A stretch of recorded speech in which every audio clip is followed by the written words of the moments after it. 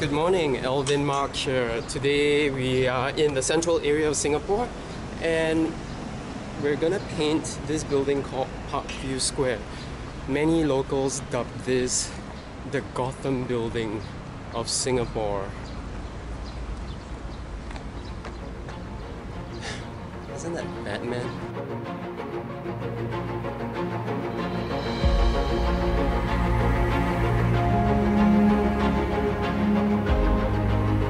Yo, Alvin Mark here. If you're here for the first time, welcome to my YouTube channel. And if you're returning back here again, thank you for tuning in. You know, I'm a painter, so I go all over Singapore to paint, yeah. I'm actually profession. Profession? Yeah. Not bad. Okay. Thank you. Okay, thank you. Thank you. Have a good day. You too. Thank you. Wow, 8:25, that's really early for a spot check. This is the first time that it has ever happened to me, but on a side note, just to let you know that what I'm doing here in Singapore, it's really uncommon. I mean, there are a lot of sketchers and watercolorists, but not oil painters. So this building here, Parkview Square, it is an office space and it's one of the most expensive office buildings here in Singapore. We'll see why in a moment. This is designed in Art Deco style and the inspiration drew from New York, 1929, a Chanin building. I think that building is located Midtown, Manhattan. Pause for thought. Why did they ever bring in the double-decker bus into Singapore?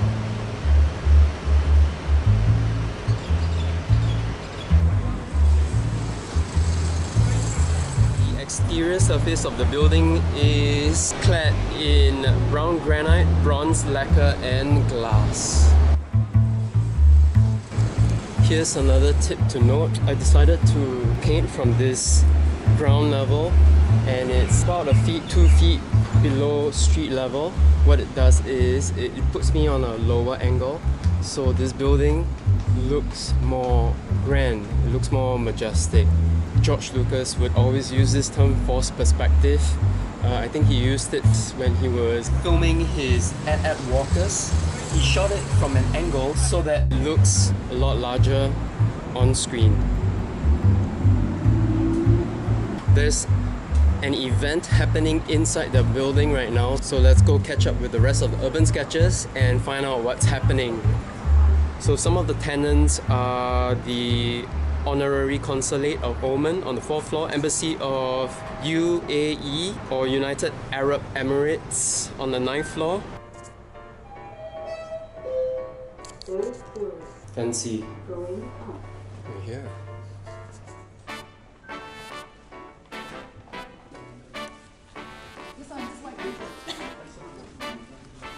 So you can go up close to it. I'll just pop from behind so you all can go as close as possible.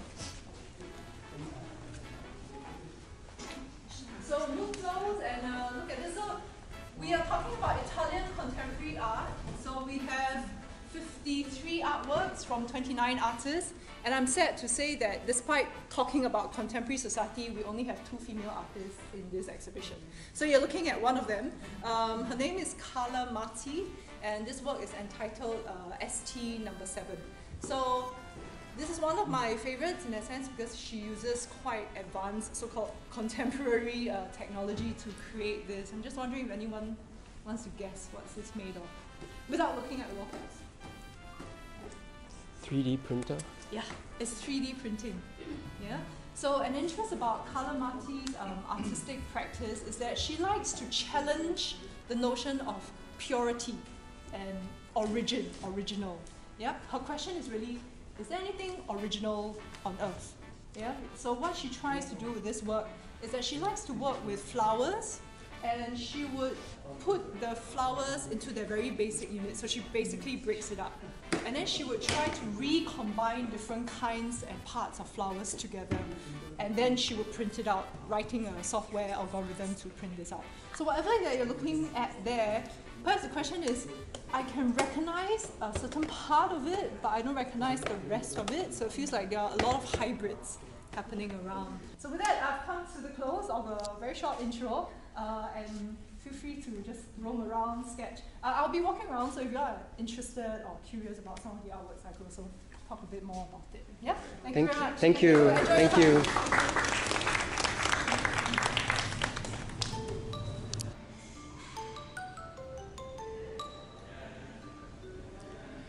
That's a Dali, according to James. He was the one who organized this for us, he and Don Lo.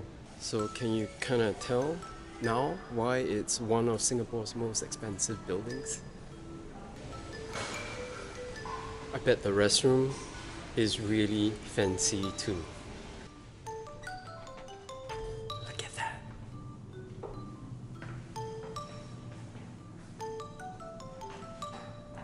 Okay, normal.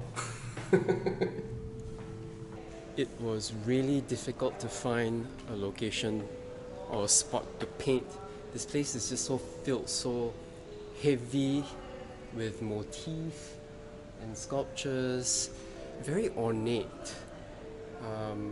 But I decided on this corner over here with this Egyptian princess holding a lamp right where the bar is. The bar is called the Atlas. It's closed right now. And my friend Trisha, she's sketching over there, but she told me that a little backstory here, that little contraption there would hoist a fairy, a lady with wings in green, up and down, and she would pick drinks from the bar counter for the guest. Thanks for the tip, Trish. Let's see what she's working on. Ooh, perspective.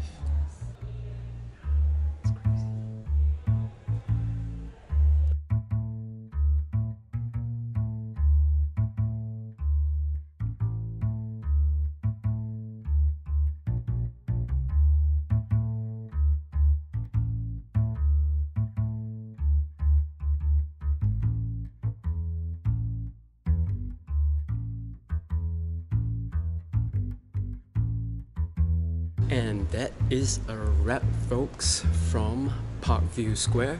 Ladies and gentlemen, this is Show and Tell. It's not the official sketchwalk weekend, so smaller group, but still sizable. Let's go check out what everyone did. We will also want to hear what you guys want to talk about your artwork, your experiences. This sketchwalk is an event. So, is there any volunteer who want to share your story with us? Huh? You guys can volunteer each other. We have. Okay, so I'm sorry. This one I probably explain a little bit. This one is the myself portrait.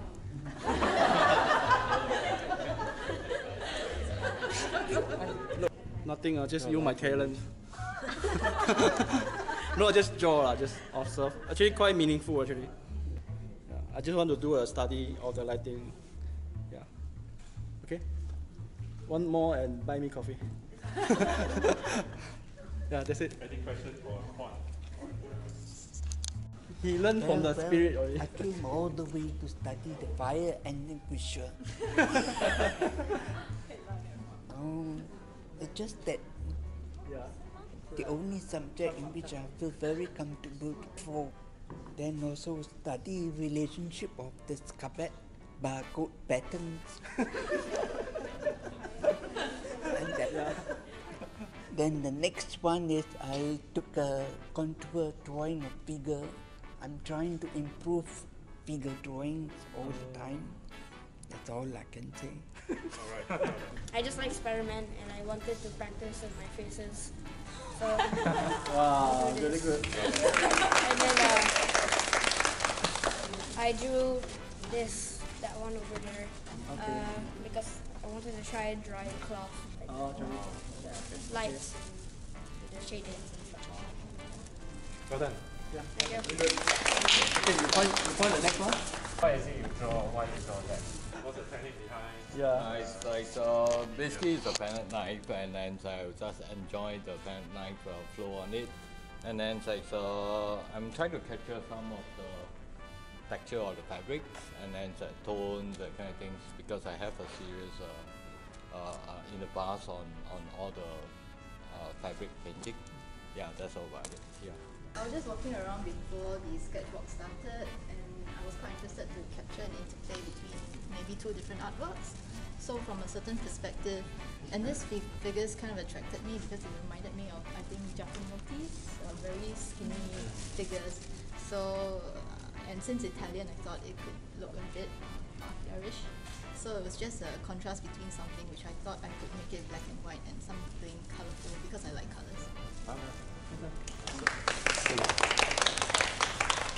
So, to conclude this session, we would like to have a group photo taken together with the artwork.